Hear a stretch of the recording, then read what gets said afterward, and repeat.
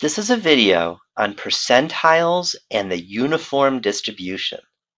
The question states, the amount of time one has to wait for a museum tour is uniformly distributed from 0 to 45 minutes. Find the 80th percentile. So I'm going to start out by putting this in a diagram. Since we have a uniform distribution, we get a rectangle. We're going from 0 to 45 on the x-axis. And the height of this rectangle must be 1 over 45 so that the area is the base times the height. We want to find the 80th percentile. So we want to find the number k such that 80% of the data falls below that number k.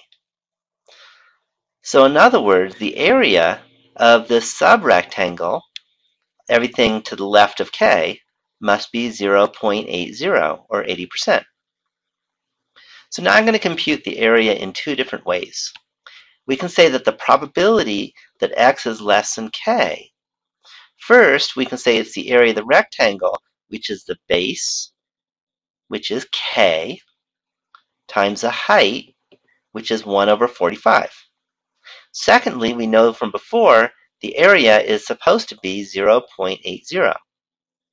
So now I can solve this by multiplying left and right by 45. And I get k equals 45 times 0.80. And I arrived at 36 when I calculated this. So now I'm ready to state my conclusion. I can conclude that the 80th percentile for the waiting time for the museum tour is 36 minutes. And I'm done with the problem.